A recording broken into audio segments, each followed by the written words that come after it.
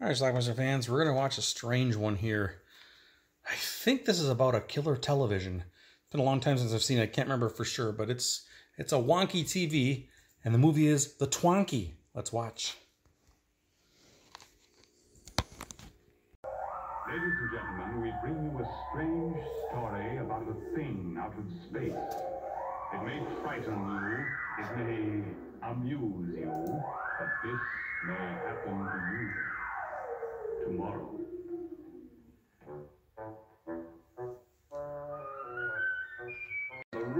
So it's the early 1950s and a guy is getting a TV installed for the first time.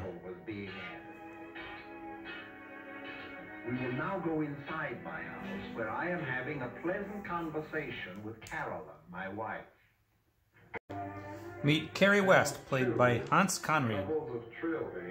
Channel 6, Cowboys and Injuns. Channel 5, Pantomime Win a Ham Quiz. Channel 8, the old new time movies. As Carrie starts to chew a cigarette, we learn that this thing, TV, isn't normal.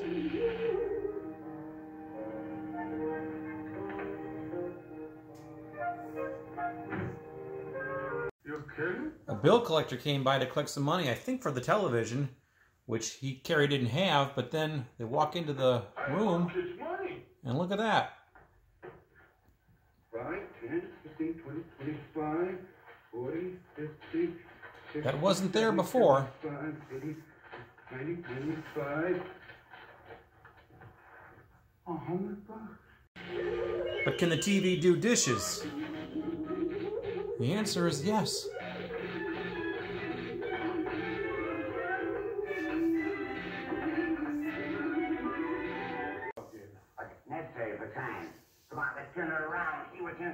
So he's going to try to figure out what the heck is in this machine.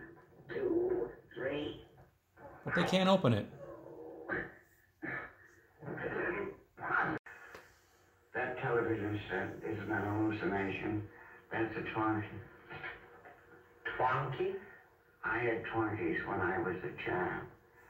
A TWONKY is something you do not know what it is.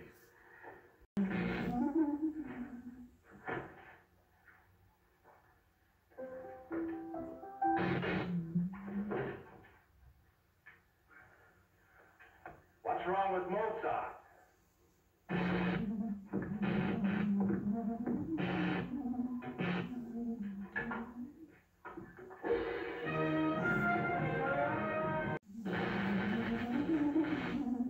It is you. It serves only you. You are the master. It is your slave. How lucky you are to have such a wonder. To serve you, to protect you, to act even as a personal bodyguard. We'll experiment. You've been having a party. Glory be. You finally got yourself a TV. Don't you touch that. Oh, don't you ever touch that. Well, you could think that was something. That's only a 16-inch set. Mine's 20 inches. He goes back to the store where he got it. Middling monster. It's a TWONKY, just like the one you sent out of the TWONKY. My dear Mr. West, it pains me to tell you, you've been drinking. Why is it whenever a man tells the truth, he's accused of drinking? Please go shout elsewhere. I'm not shouting. I'm just telling you from the bottom of my soul. Get that infernal instrument out of my house at once. We'll even go further than that. Not going to happen, though. New set, but I will not cancel your wife's order. Hey now, back and clean the television. Back and clean the television. Back and clean. The TV apparently can hypnotize people as well. Please tell me what's happened. No complaints. You, tell me what's happened here.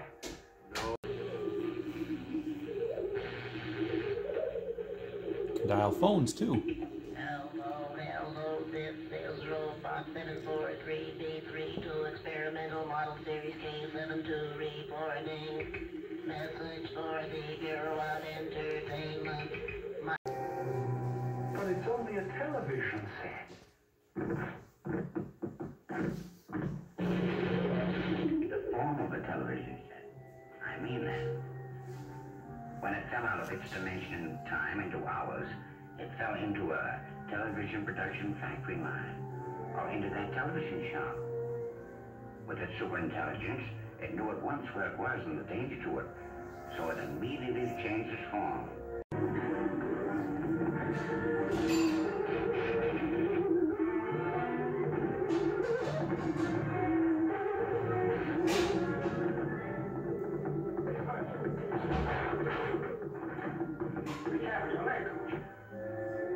I have no complaint. Been naughty. Turns out that $100 was counterfeit. $95 of the sweetest counterfeit bills you ever saw. $95? You! Yeah, I know you paid for the television with it. Alcatraz is calling, brother. No, it wasn't I. It was the talkie did it, not I. Hello, are you the female from the Bureau of Entertainment? Who is this? Who am I talking to? Where are you talking from? This is 432 Maple Street. Come at once, my client will be home soon.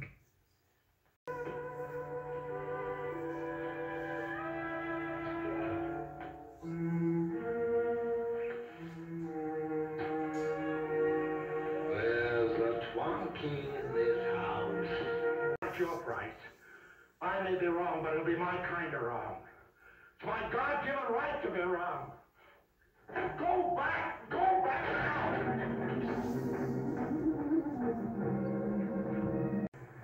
Good morning, Professor. Huh? I have come for the set. Set? Television. 2 of them. Store sent me over for the busted one.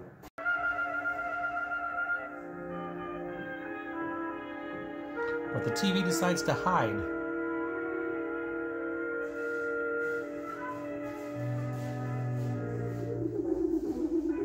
Back here. Is the TV deadly also? Okay, poison yourself. But leave 86.56 on the table. Well, that's a con man. Try to tell me a no good television.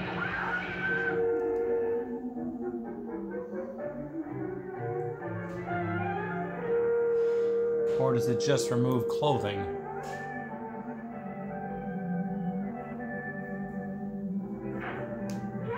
where are you?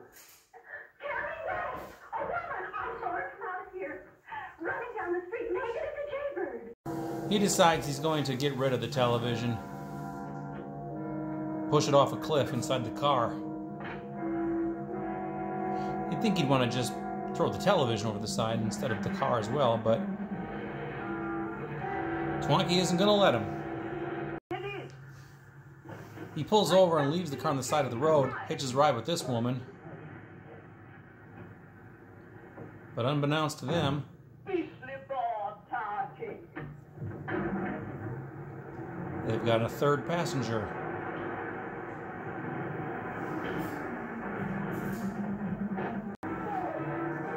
Which apparently takes over control of the vehicle.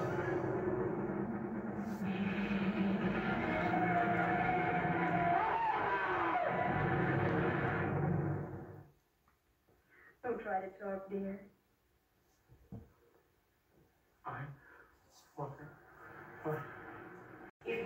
TWONKY was allegedly smashed, but Is that mine? Ah! Look at Bucky! Get it out of here!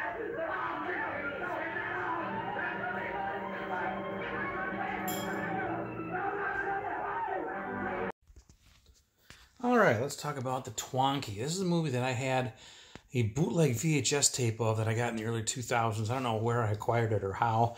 Had the crappiest homemade box art, this purple blotch of shit. But this looks much prettier, by the way, which is also a DVD-R, not real. I didn't make this one, actually. I think I found this on eBay. Somebody was selling it. Looks like they got the source from Turner Classic Movies. But anyway, strange movie. I don't even know where to begin with this one. It came out in 1953, I think.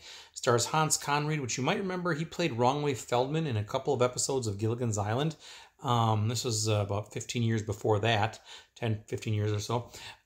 He plays this guy named Kerry West. He's getting his first television installed, 1953. Like I said, that was early TV days. But his TV seems to be possessed, has a mind of its own. It can walk. It can talk, it can dial phones, it can wash dishes, it can light your cigarette or your pipe. It's very strange. And he gets this guy who comes over and looks at it, and the guy says, "That's a twonky." And he's like, "What the hell is a twonky?" He's like, "Oh, twonky is something that you just don't know what it is." And so there you go. And then after a while, he just decides he's got to get rid of this TV. He doesn't want it around. It's causing too many problems. There was one lady in the house who was kind of hitting it a little bit, ended up zapping her clothes away, so she had to run out of the house naked, which we don't see, obviously, in 1953. So he decides to take it back to the store. The store refuses to take it back. Eventually, he decides to, he's going to put it in a car and run the car off a cliff. But the car, is controlled by the twonky at this point, and the twonky refuses to let itself be pushed off the cliff. So he abandons the car, hops in the car with this lady who's driving looks like a little beetle of some sort. And then the twonky hitches a ride on the back of that. They're not aware of it. The twonky takes over their car, causes it to crash. Allegedly, we learn in the hospital later on, after he's recovering, that the twonky was completely smashed. However, some guy comes in with a brand new television for him, which looks exactly like the old one. And there you go. That's how our movie ends. We're led to believe early in the movie that this twonky was some sort of alien space creature that came down to Earth and then assumed, I don't want to say human form, because it wasn't human form, but it assumed the form of an inanimate object, in this case, a television.